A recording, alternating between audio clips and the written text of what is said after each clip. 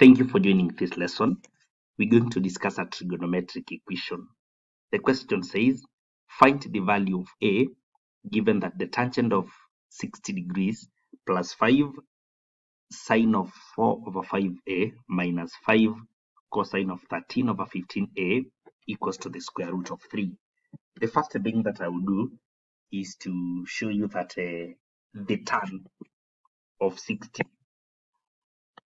is equivalent to the square root of 3, because trigonometric ratios can simply be expressed in third form.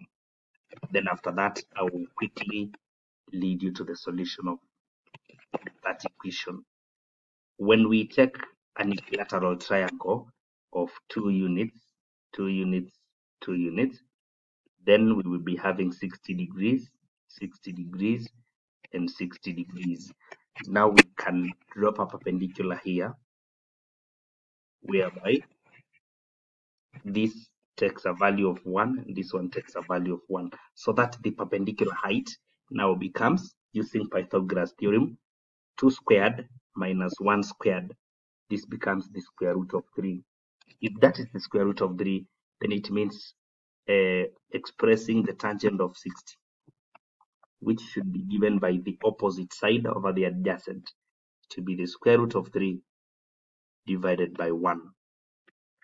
And this is the root of 3, because the adjacent length is just 1. So square root of 3 is the equivalence of tan 60 degrees. So if I rewrite the equation above now, it will be tan of 60 degrees plus 5 sine of 4 over 5, the value of A, minus 5, the cosine of 13 out of 15A, and this is equivalent to the root of 3. What I'm saying is that tan 60 is equivalent to the square root of 3, and that cancels out. Now we remain with 5, the sine of 4 over 5A, minus 5, the cosine of 13 out of 15A. This is equivalent to 0. At this point, we can easily conclude that 5, the sine of 4 over 5A, equals to 5, the cosine of 13 out of 15A. And at this point, we can see 5 is appearing on both sides, so it can simplify out. The sine of 4 over 5, value of A, equals to the cosine of 13 out of 15, the value of A. It's good for us to remember that there is a law which says that the cosine and sine of a given angle added to, okay, not added, but equivalent to cosine of another acute angle. This implies that when we take the two acute angles, they should give us 90 degrees. So for two complementary angles, the sine of one is usually equivalent to the cosine of the other.